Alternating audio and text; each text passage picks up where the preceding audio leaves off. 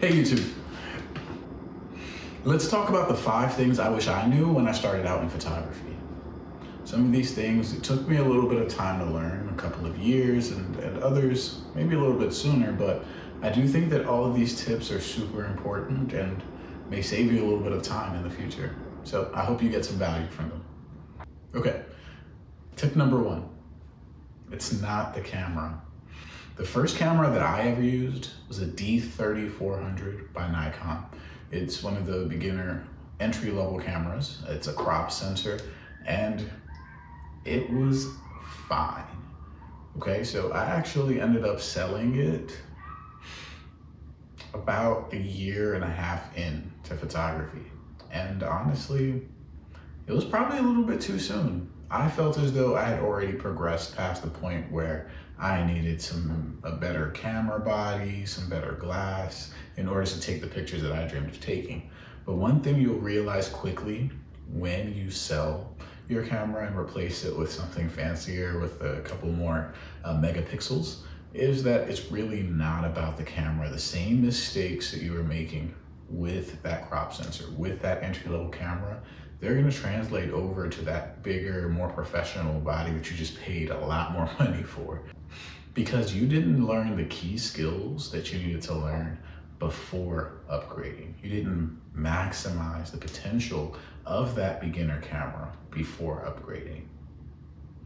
Okay, tip number 2. So when you're thinking about what camera to buy, the first thing you're gonna come across, especially in that lower end of cameras, is a bunch of bundles. And bundles can be great. They tell you everything that you need, or they think that you need, and they put it into a nice little package. But definitely be careful when you're buying a bundle. Most of the time, those bundles are filled with lenses that aren't up to snuff. So definitely be careful. Check out reviews of the lenses themselves that are included in that bundle and make sure people actually like them. And if they don't, that might be a sign not to get the bundle. See if there's a comparable option, maybe where you just buy a camera body and then a standalone lens. That'll do you just a little bit more justice there. So definitely check out reviews before you buy your camera.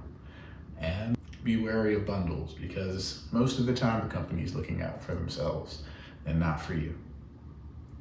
Tip number 3. All right, so now you have a camera and now it's time to shoot. So let's start shooting in RAW, right from the beginning.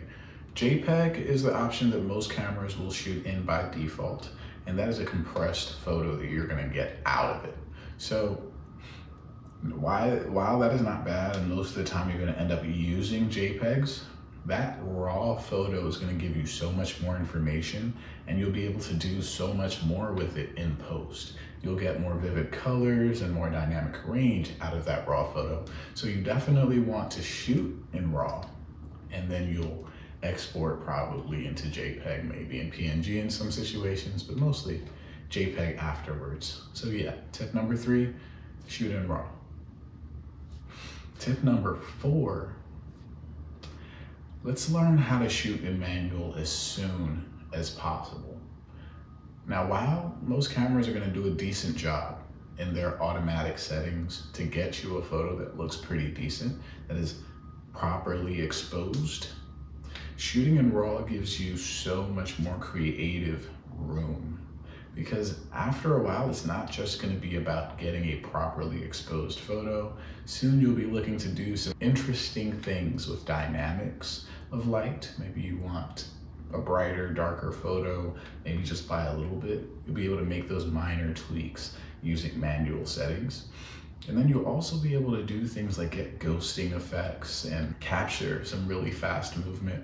You'll be able to make a lot more unique and prescriptive decisions when you have full understanding of your manual settings. And I did a video about this topic actually, about how to shoot in manual. So definitely take a look there if you have questions on that. I'll be updating that video soon. All right, tip number 5, collaborate and share. Listen, trust me, I know.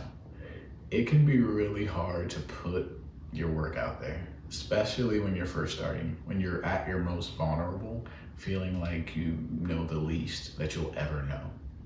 But it's so important to collaborate, work with other people, other photographers or other subjects or other people in the field, and share, get feedback, and really that is one of the fastest ways to grow and get better and try new ideas. The community is a great place to get ideas and find things to practice, because when you first start, practice is going to be everything. All right. Okay, bonus tip. We want to learn the photography rules. All right, and there are photography rules. You're going to come across them in your journey with photography.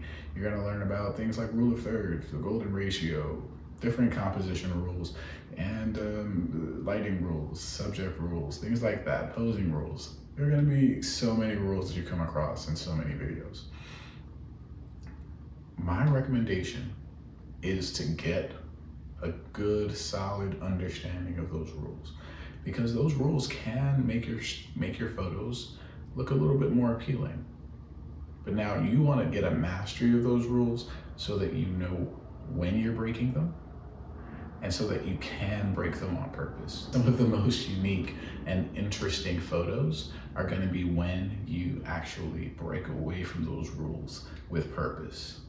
All right. So that's it for the video. I'm Nao. I really hope you got some value from this, and I hope that it can save you some time in the future here. And hopefully some of these things that took me a little while to learn, you'll learn very quickly. All right. So if you have any questions for me, leave a comment below, and I would love if you subscribed. I'm going to be making a lot more of these videos in the future. Okay.